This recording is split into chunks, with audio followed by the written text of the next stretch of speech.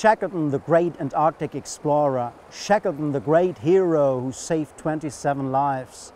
Shackleton, the great inspiring leader.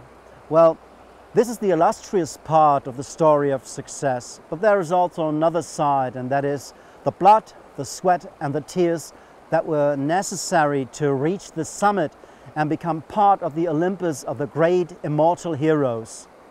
Well, part of the success is always the many small shipwreckings that are necessary to reach this summit.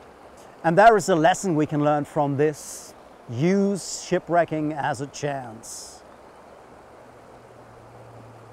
Well, here are some disappointments and defeats Shackleton had to overcome.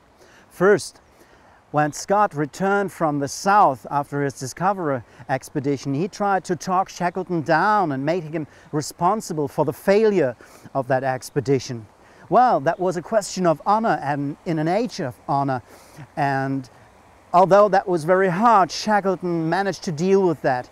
And he even tried and managed to accept and to respect Scott. Second, the race to the South Pole was over when Amundsen reached the South Pole in 1912. Well, it is hard to imagine what that meant for Shackleton, who focused his whole life on that. But Shackleton managed that too. He redirected and found new meaning when he organized the Endurance expedition. Shackleton was always in financial struggle. Financing his ambitious expedition was always a hard work and in every case seemed hopeless up to the last minute. What a willpower he showed to stand all the critics and objections to his ambitious plans. Shackleton shows us that you can't win success easy. If you do, be lucky.